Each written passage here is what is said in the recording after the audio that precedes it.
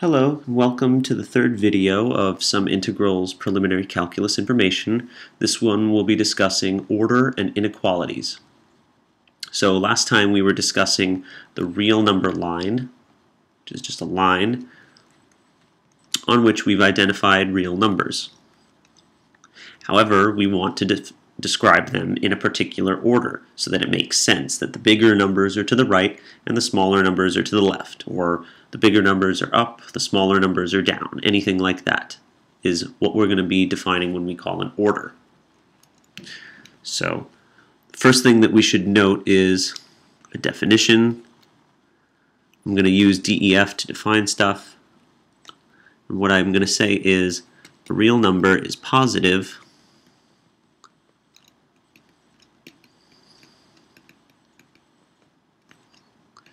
if it's to the right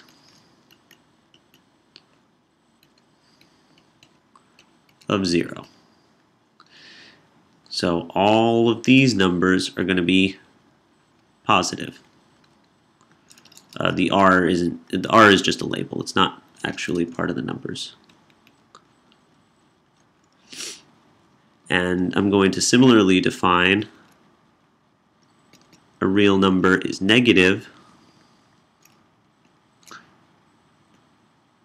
So it's negative if it's to the left of 0.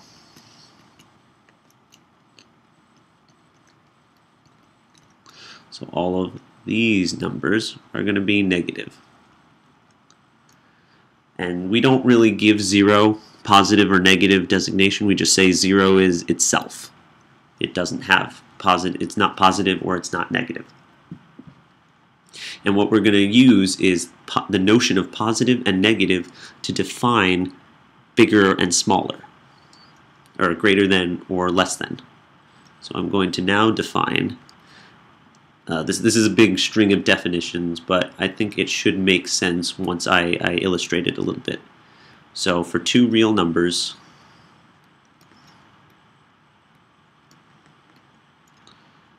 A and B, if A minus B is positive, then we say A is greater than B. A is greater than B.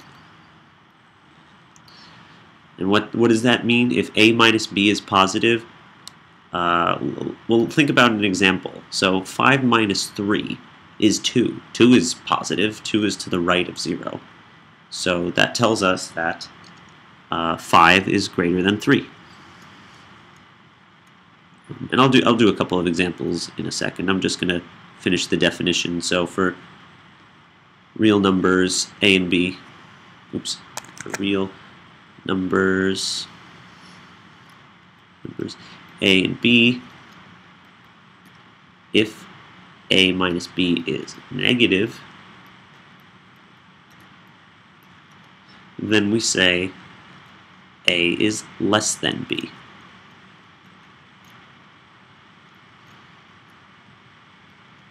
Okay? So these are four important definitions for this section.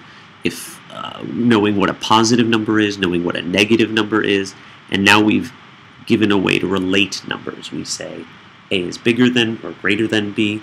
If A minus B is positive, we say A is less than B. If A minus B is negative.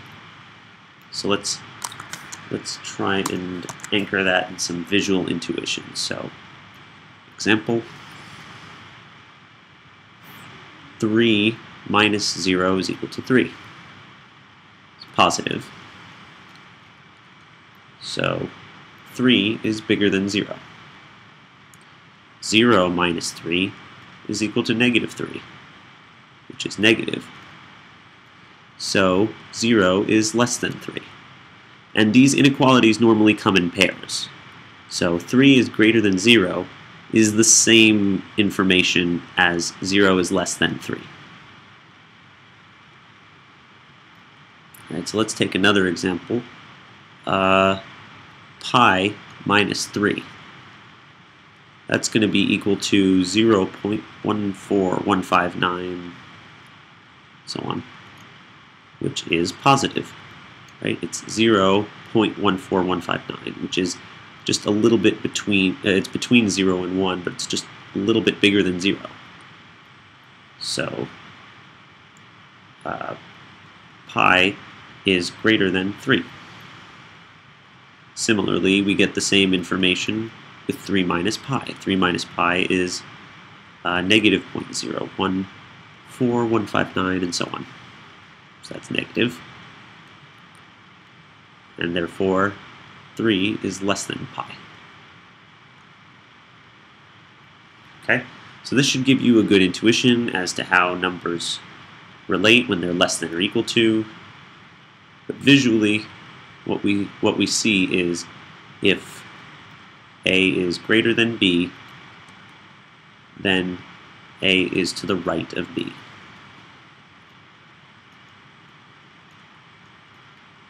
That's the biggest visual insight that you'll find, or A is a larger value than B, so like that. So if A is bigger than B, A should be to the right of B. And that's using this horizontal notion of the real number line. Okay? So there are some interesting properties that come out of this. Let's do some properties. Properties of inequalities. So this is going to be for any real number, or for any real numbers A, B, C, and D. So for the first property, what we see is that we can add these inequalities. So if A is less than B, and if C is less than D, then what we're allowed to do is add the inequalities. A plus C is less than B plus D. And I'll just do a quick example. 1 is less than 2, 3 is less than 4.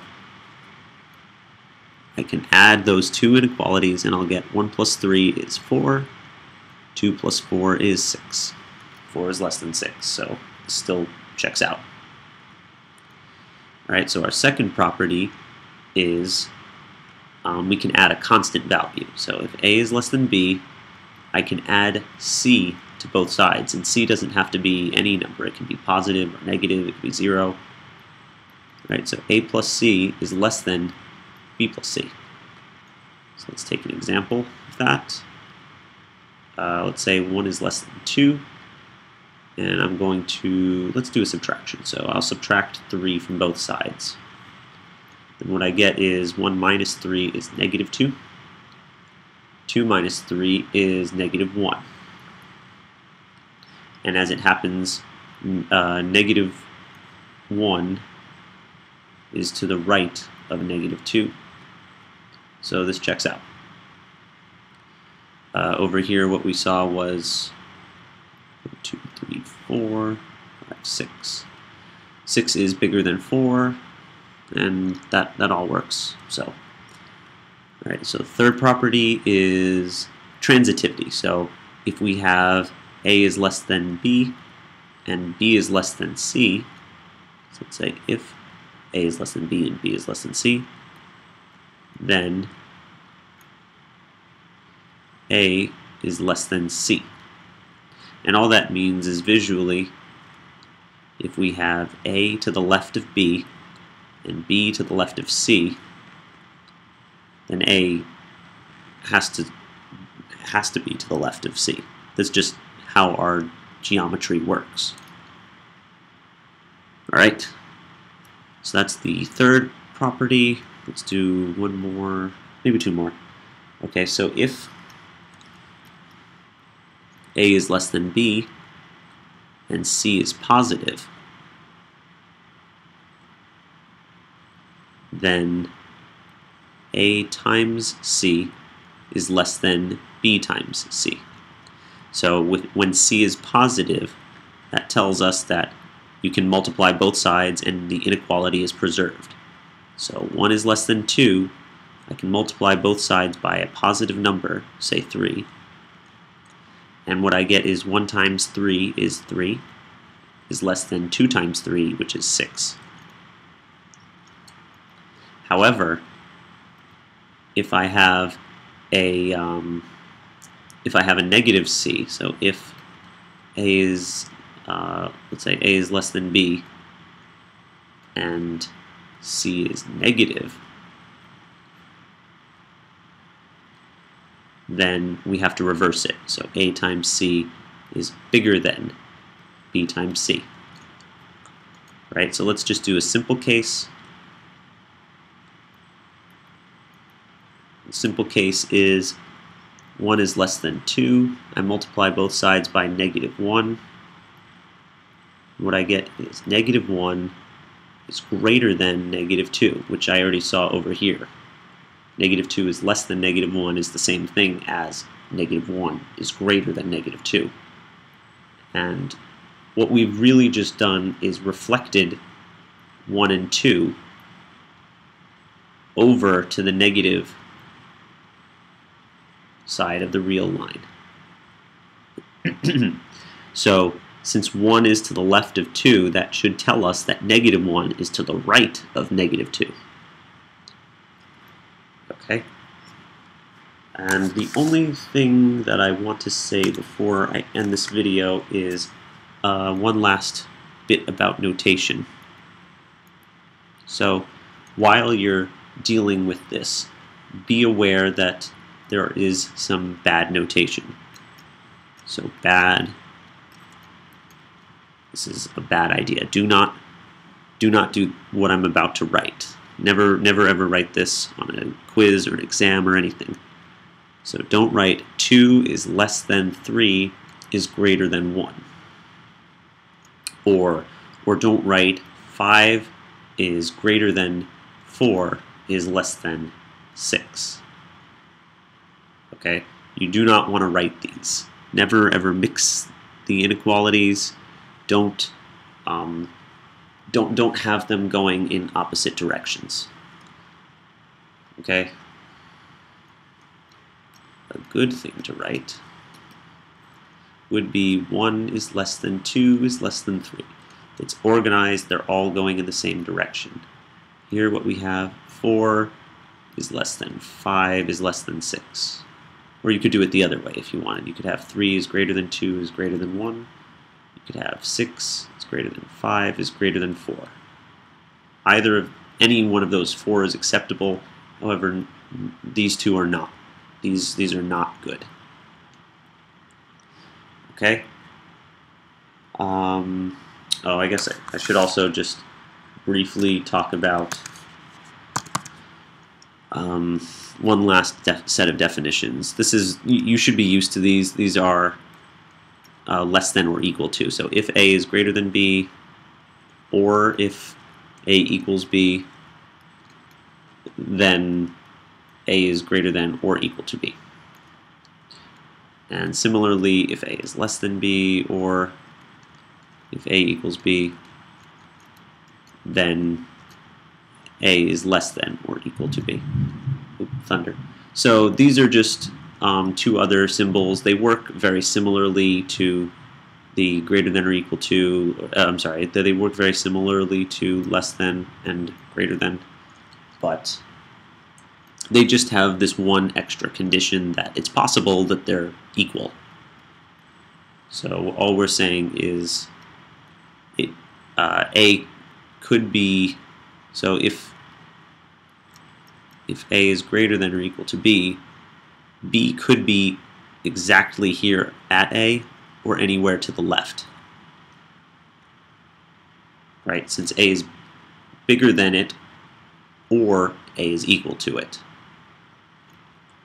And I should label this. Okay? So this should be all you really need to know when you're working with inequalities. There will be some other stuff that'll come up, but I should review it as it's needed. So thank you for watching, and I hope this helps. Hope to see you again.